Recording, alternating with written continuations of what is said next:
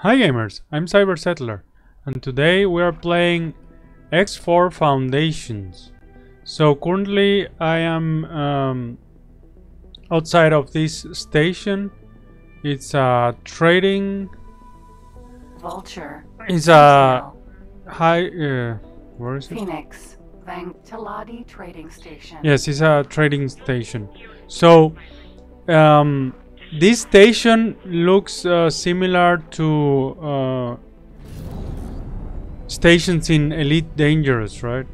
So you will get a feeling about Elite Dangerous once you see this station inside. So I'm going to dock with it.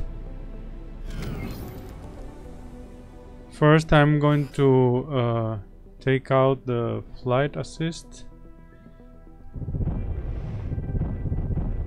So you will get the feeling of Elite Dangerous while I dock with it. It's very similar to the stations we see in Elite Dangerous, but of course I think that the Elite Dangerous in general has a greater look to it, the graphics. But look at this, it's very similar to what we find in Elite Dangerous. Now I need to dock, but I'm not sure where now. Ah, there. Yes, I have to dock right there. And one difference is that it doesn't move, right?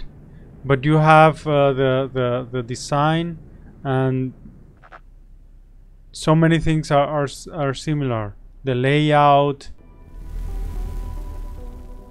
very similar. And this is a relatively big station. I think this is one of the biggest stations I've been in Elite, in here in X4, I mean. And I will show you the interior of this station.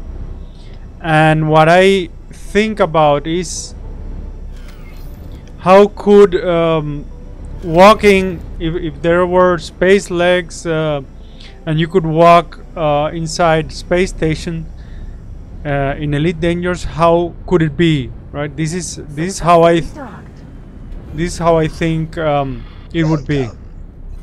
Discoverer. Vanguard. So I have this like scouting ship I'm in right now. I will get off. So for you who follow me in the channel and have been seeing the videos about X4, you know this is my ship. You have seen this before. This is a scout ship, and look at this. It's a relatively big station. So I can come up here and see the landing pads. So for those of you who play Elite Dangerous, I am pretty sure that this gives you a feeling like a deja vu of some sort. But I would expect that if Elite Dangerous had a space leg, it would be something like this. Like how would it be to walk inside a space station? So let's look if we can go, because there are like other areas in the station,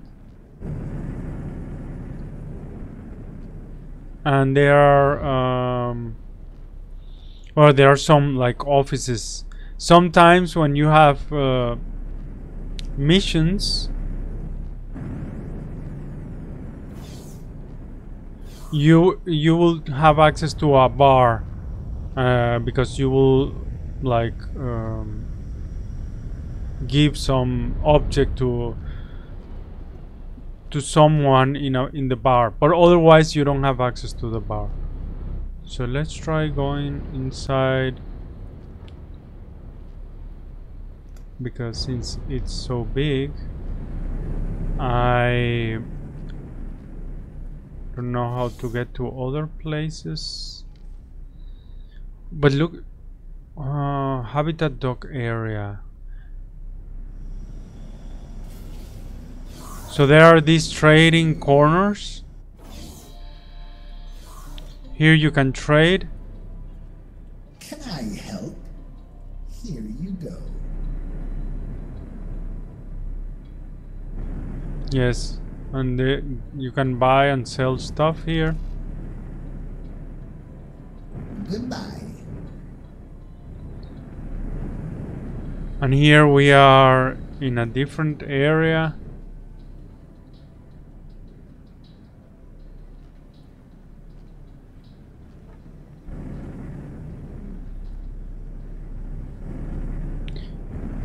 Also,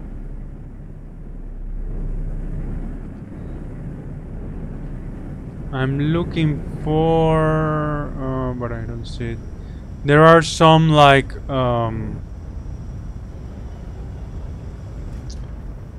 conveyor belts. I think maybe I showed you the last time. This here, what they are doing here, they are putting the ships in storage inside the station. Wow, 3 ships at the same time. Okay, so this is what was going on there. And there are some, I don't see them now here, but there are some conveyor belts that will it's like the in the airports, right? Like, but not the conveyor belts for the luggage, but conveyor belts for people, like you could get around.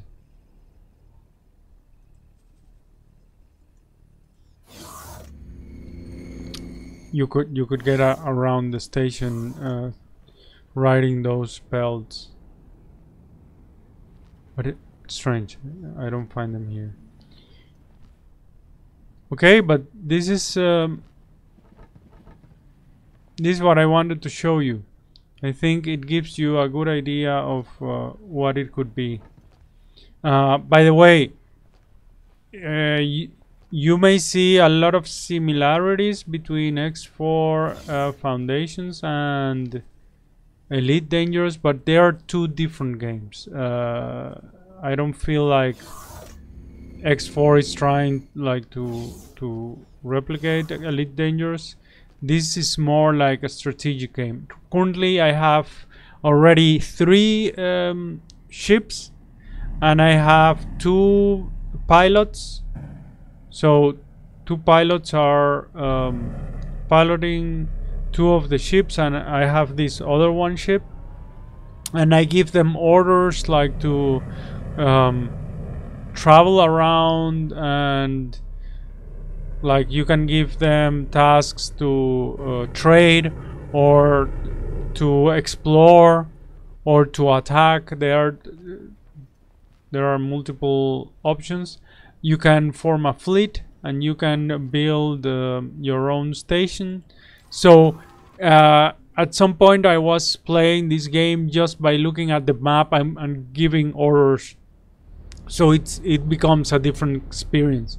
So even though it may start like very similar to Elite Dangerous, like you being a freelancer and taking missions and trading, mining, fighting, it becomes at some point it becomes a different game, and you are like more building an empire, like taking strategic actions, and not anymore doing this. Well, still I do things like missions by my own, but that's because we are only 3 pilots, right? We're currently a small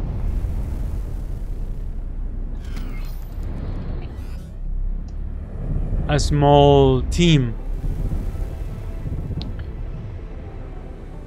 but soon enough, well, we will have a greater Yeah, Greater Fleet. But I'm liking a lot the game. I've been playing it, and yeah, there's a bunch of things to do. There's still some bugs. Sometimes missions can get bugged. Also, sometimes the AI behaves a bit strange. That's yeah, the usual thing that they, for example, if they are piloting a ship, they're trying to get through from point A to B, and there's an obstacle, and they could do like weird things to get, like they don't sort the obstacle, but they will crash into it, or they will do strange things sometimes. But in general, it's in a good state. I can recommend this game. Okay, so that's what I wanted to show you. So I hope you liked the video, and hope to see you in the next one. So this is Cyber Settler signing off.